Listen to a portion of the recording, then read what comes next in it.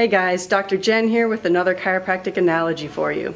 I have a reminder set on my phone, and every single month it pings me to check my home air filter. I check my air filter, and if it's dirty, I replace it.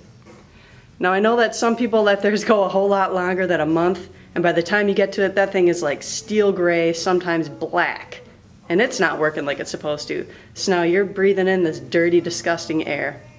The best thing to do is to check it on a regular basis. Make sure that that filter is clear and free from all that dust and debris so that the air that you're breathing is nice and pure. Same thing is true of your body. Just like that air filter collects a lot of dust over the month, your body on a daily basis encounters a lot of stressors, and those stressors build up on your system. And if your body's not able to adapt to them, what can happen is a vertebral subluxation. A tiny misalignment in your spine that cuts off the communication between your brain and your body. Basically, it's essentially like having a dirty air filter. Things just aren't going to work like they're supposed to.